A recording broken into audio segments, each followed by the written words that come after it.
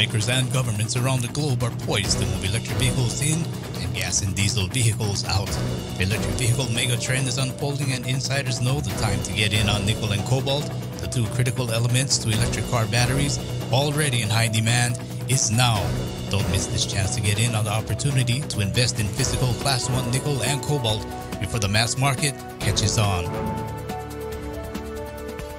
Go to www.silverbullion.com.sg/EV and participate in the electric vehicle revolution.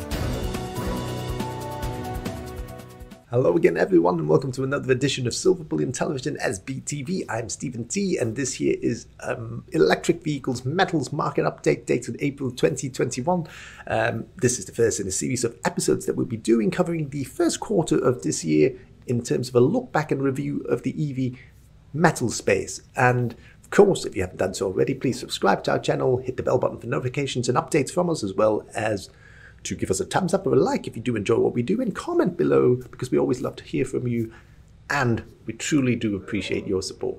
Now, at the time of reporting, and this the start of April 2021, nickel is currently trading at just around US $16,000, and we can see that there was a steady rise as we look further below right through 2020. So from the time Patrick was giving us tips on coming into nickel last year in March in our last update, you can see that the price rose all the way up and of course came down from its near 20,000 high.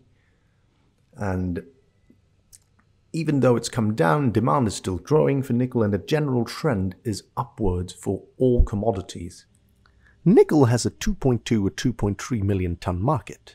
And according to Ken Hoffman, senior expert of basic materials practice at McKinsey & Company, he told BNN Bloomberg last week that there are three key reasons. Reason number one, China.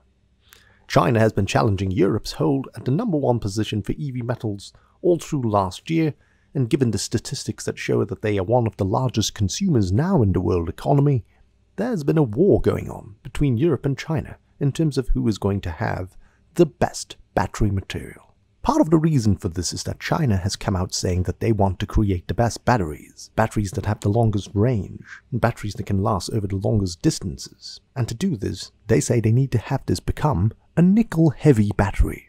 This has also caused nickel to do very well. Another reason is that as soon as this traditional auto car makers saw that future battery technology would be heavy on nickel, they gathered all their inventories and stocked nickel, leading to worldwide supply dropping. Finally, reason number three is that historically nickel's demand was solely driven by stainless steel, where 60 to 70% of nickel, Class 2 ferro-nickel as it is known, still usually goes towards. However, now that EV batteries are needing Class 1 nickel, as well as to possibly go nickel heavy in terms of battery weight, and where possibly 90% of an EV battery may soon be comprised of nickel going forward, all of this will be causing nickel prices to ultimately stay up.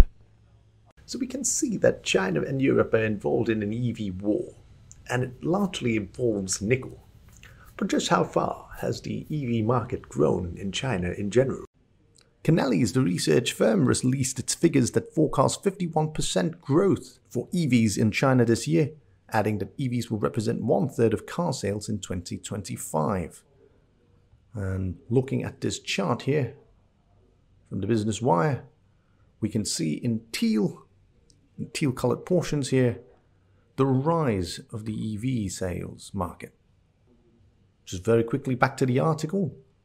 The Business Wire reports that the Chinese government has been supportive of the transition to EVs, but several changes to EV-related policies and consumer subsidies in recent years disrupted the market, and car makers struggled to build sales momentum.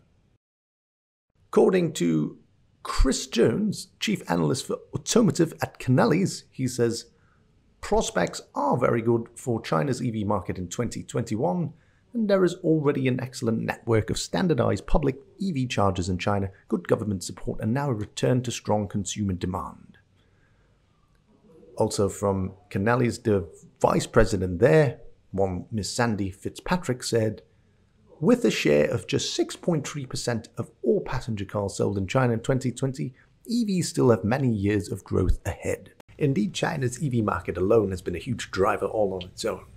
and it's expected to cause demand for nickel to skyrocket, pushing supplies, well, the need for supplies up across the world as part of the follow-on effect. So much so that people are saying that the competition is not just between Europe and China. There's a battle within China itself. Now, in China's EV war, there's an article here from the SCMP describing the scale of that war. They're saying, here's how the tech giants are even coming in to shake up the world's biggest auto market. It's interesting here, the article shows that the Chinese EV startups, led by NIO and XPeng and Li Auto, have already made a mark for themselves at home and abroad. However, the field is growing as more tech giants are entering the markets. They're entering to compete with the existing startups, and big tech giants like Baidu in 2017 already roped in more than 50 partners, including Ford and Mercedes-Benz parents Daimler. Baidu is also tied up with Geely, which already owns Volvo Cars, as well as a stake in Daimler, and plan to use Geely's Zhejiang car production site for the design, development, and manufacture of EVs. So, notably, other Chinese tech giants have also weighed in. Alibaba Group Holding, which owns the SCMP newspaper, last year acquired an 18% stake in a joint venture between China's largest car maker, SAIC Motors, and Zhangjiang High-Tech Park Development last year. Now, they're going to tie up to develop EVs under the brand of Intelligence in Motion, or IM, and these cars will be AI-assisted and able to park themselves. The tie-in there between EVs, AI, and big tech is an interesting one. Now, Huawei, which is sort of state, it's controversial in the sense that it's private but has state connections, has formed an alliance with Chang'an Auto and Contemporary Amprex Tech Limited, China's biggest EV battery maker, to launch an upmarket car brand. So we're seeing big tech giants come in, and even the American tech giant Apple wants to go into Korea to sign a deal with the Shaebol Hyundai Motors for EVs. In China, Beijing, the government, wants 20% of all new cars hitting the streets to be EVs by 2024 as part of its Made in China 2025 Industrial Master Plan. So how have the EV startups responded? He Xiaopeng, the founder of XPeng Motors, says more Chinese tech juggernauts will enter the EV sector this year, injecting new impetus into the world's largest EV market. So he expects the competition. Mr. He Xiaopeng was probably anticipating this next story, also from the SCMP regarding China's EV war. It says the tech giant Xiaomi enters the fray with a multi-billion-dollar investment into the world's largest EV market. The article goes on to say that the Beijing-based company, Xiaomi, that's behind the Mi Android smartphone brand, will kick off its electric car project with an initial investment of 10 billion yuan or US $1.5 billion, and expects to spend up to US $10 billion in this enterprise over the next 10 years. What's interesting here is that the tech giants are entering in, and meanwhile, some startups like iWays, which is Tencent backed by some big tech giants in their own home country, wants to break out into Europe because even though they've opened this Jiangxi plant with an annual capacity of 150,000 vehicles, they're facing stiff competition at home, and they're looking to grow into Europe, helped by stronger demand for emissions-free cars. Interestingly, you can see that iWays has pursued this strategy since it was founded in 2017, as it looks to grow outside China's fiercely competitive domestic market. Some of our viewers may remember iWays from the company's recent incursion into Europe. They've been making great strides there, and the Fully Charged show, which is incidentally a very good show that we recommend for our audiences on this channel as well. They were talking about how across Europe, prices for iWay cars were going upwards of maybe 33,000 euros. So it shows that while China has indeed got a huge market domestically, there is a reason Chinese EV startups are looking to go into Europe. It's because Europe's still number 1. Now, according to mining.com, their article says global EV sales push battery metals deployment in the second half of 2020, according to a report by Adamas Intelligence. Adamas Intelligence biannual report says that in the second half of 2020, global passenger EV registrations grew by 58% year on year. The report goes on to say that the top spot in EV sales was taken up by Europe, where a splash of buyer incentives increased purchases by 127% in the second half of 2020 when compared to the same year prior. Now, this growth resulted in a 174% rise in watt-hours of battery capacity deployed, a 205% increase in battery cobalt deployed, a 192% increase in battery lithium deployed, and interestingly here, a 135% increase in battery nickel deployed versus the same second half of 2019, the year prior. It also goes on to say, further in the article, that when you look specifically at battery-grade nickel, the market researcher for Adamas Intelligence noted that 53,150 tons of the metal were deployed in batteries of all newly sold passenger EVs combined in the second half of 2020. This meant a 69% rise that was compared to what was deployed all around the world in the same period the year before. Now, we can see that buyer incentives led to an increase in adoption in Europe for EVs, while nickel itself as a base metal, as an element, is growing in terms of demand because it's essential for deployment in EV batteries. So what do we make as investors of the market for battery demand? Simon Flowers of Wood Mackenzie, also an author of The Edge, sat down with his chief research director, Gavin Montgomery, and came up with 4 points that might be helpful for us retail investors. Or if you're a commercial investor, you probably want to listen as well. This here is the article from Simon Flowers and Gavin Montgomery, and they start with their first point being that demand for batteries is all about electrical vehicles. Around 90% of battery demand will come from EVs over the next 2 decades, and growth in portable electronics and energy storage systems is modest in comparison. For Flowers and Montgomery, EVs are going to grow at a phenomenal rate. We've just increased our forecast to an average of 15% a year over the next 20 years, and on our forecast, there are 10 million EVs on the road today. There'll be 100 million in 2030 and 400 million soon after 2040. Now, the second point for them is that for EVs to go mass market, it is now all about battery costs. Consumer anxiety around range will be rapidly dispelled by higher energy densities and the prospect of accessible, fast charging infrastructure.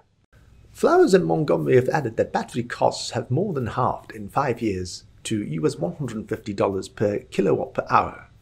And today, this is on track, if it continues at this rate, to go all the way down to US $100 per kilowatt per hour, which would be seen as, in the past, it would have been seen as the barrier, often known as the commercial threshold. Now, for Flowers and Montgomery, their third point is that NMC batteries will be the dominant chemistry for the next decade at least. Most automakers are pinning strategies on these ternary batteries, and ternary just means in a set of 3 lithium-ion batteries with cathodes made up of the oxides of the 3, nickel, manganese, and cobalt, which already supply about half of EVs. Further in the article, it says that solid-state batteries are perceived as the holy grail in the battery space, given their potential for high energy density and safety.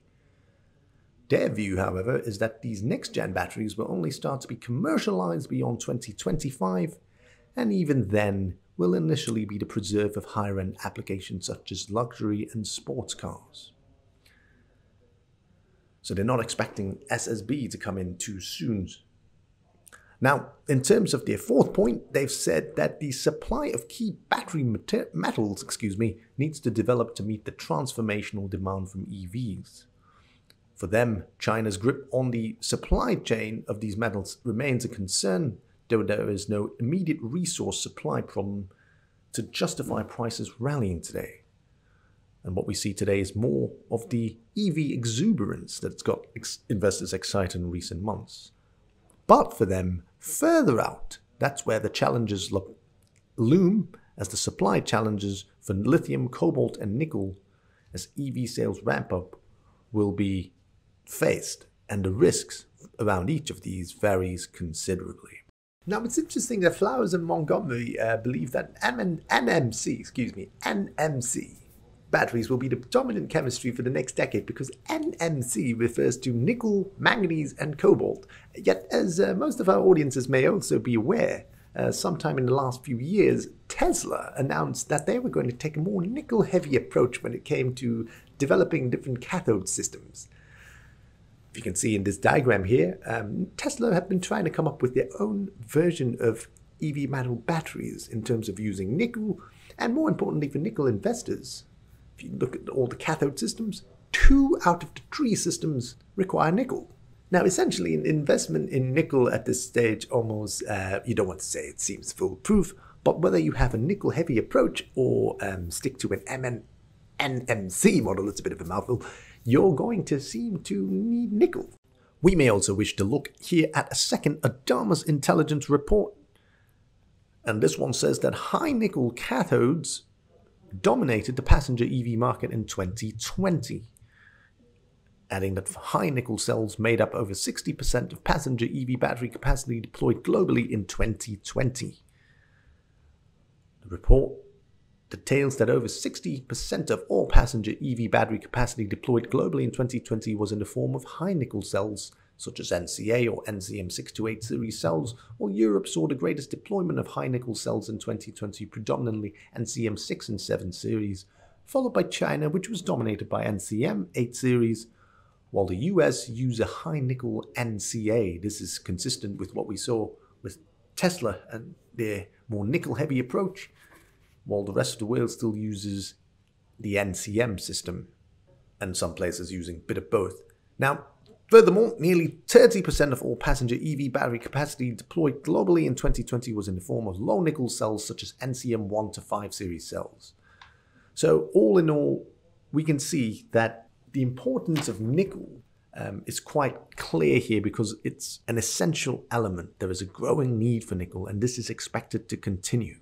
All right, everyone, with that, that's it for this week's edition of SBTV's EV Metals Market Update. And as Patrick always says, silver up and saddle up. And we'll see you again very shortly.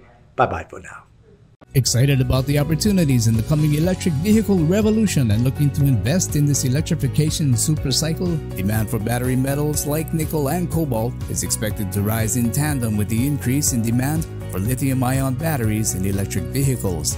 You can now buy nickel and cobalt parcels with silver bullion and have a direct price exposure to both battery metals. You have the option to buy 2-ton nickel parcels or 250 kilogram cobalt drums. Every parcel will be fully insured against loss and guaranteed to be genuine by silver bullion. Selling your parcels to lock in profits is as simple as logging into your silver bullion account, selecting the parcels, and clicking sell. Buy your nickel and cobalt parcels now at Silver Bullion's website www.silverbullion.com.sg/EV and participate in the electric vehicle revolution. Interested but have questions? Email us at sales@silverbullion.com.sg or give us a call at +65 6100 3040.